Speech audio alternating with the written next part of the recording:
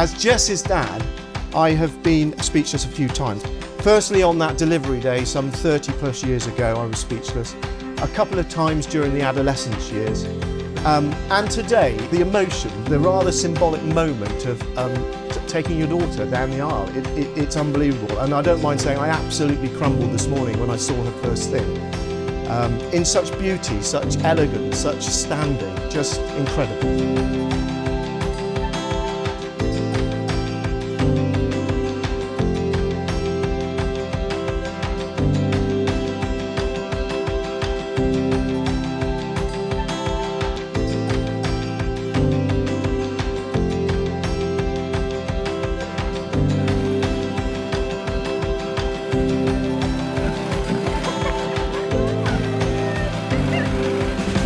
I, Benjamin, take you, Jessica, to be my wife, to have and to hold, from this day forward, for better, for worse, for richer, for poorer, in sickness and in health, to love and to cherish, till death us do part.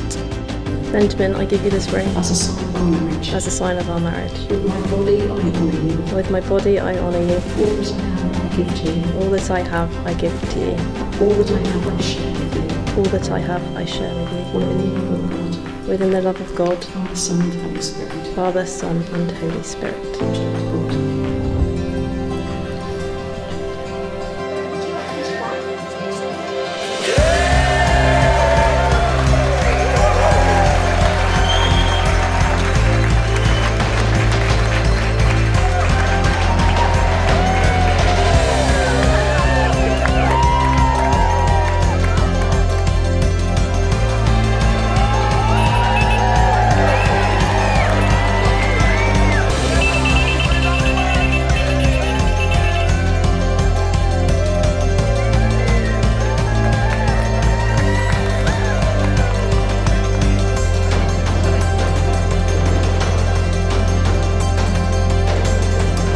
So, on to my wife.